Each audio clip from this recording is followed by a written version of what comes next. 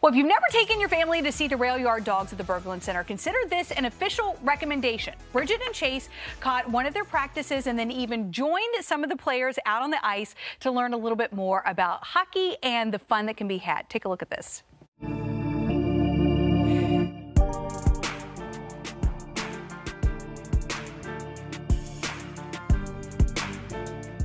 We're at the Berglund Center watching the rail yard dogs practice, and we're going to meet some of the players, even learn some tricks. You're going to learn how to goalie? Yes, I'm going to learn how to be a goalie. I've never played hockey before in my life.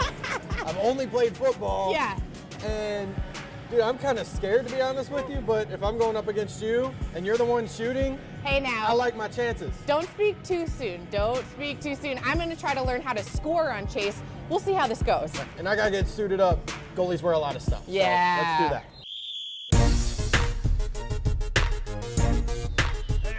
do that. This is so much. Okay.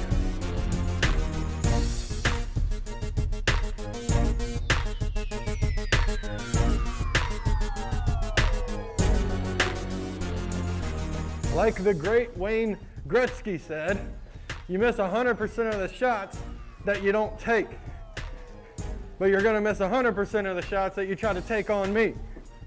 All right, so now I'm all suited up and ready to be a goalie, and I'm gonna be taught by Brody Clays, one of the goalies for the Rail Yard Dogs. So tell me, what are some of the starter tips that you can give somebody who's trying to get into being a goalie in hockey?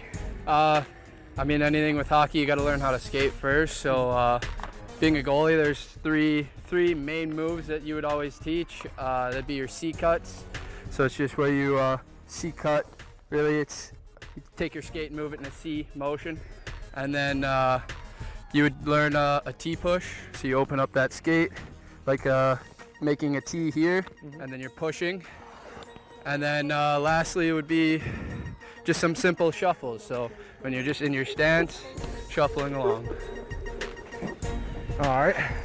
So Chase is going to learn how to be a goalie. I'm going to learn how to score on him. Here to teach me are Dylan Hill and your defense. And then we have Nick DeVito, forward. I am. Yep. All right, you guys, what do I have to do? I don't even have skates on, so let's just say this up front. Yes, I'm going to learn with my shoes on first so that I don't fall over. I guess to start, just holding the stick the right way. Okay. So top hand, which would be your left hand, will be right at the top where the butt end is here. Like this? Just like this. Okay. Yep, perfect. All right. You're gonna lower your bottom hand here, which is your right hand, just a little bit. Because I am right-handed. Yep. So this gives you the power. That allows you to actually flex the stick through to the net. Okay, and bend my knees. Yep. Okay, and, oh darn it. Okay. Start by hitting it though. Okay, here we go.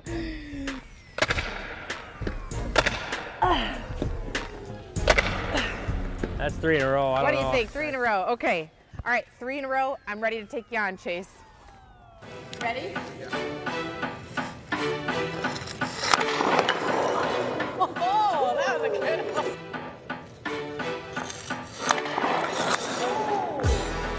I missed that one.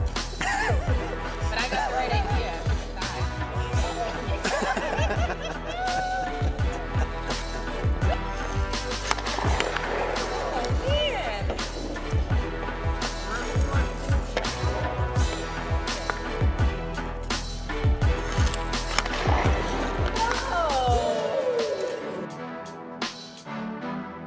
Number 1.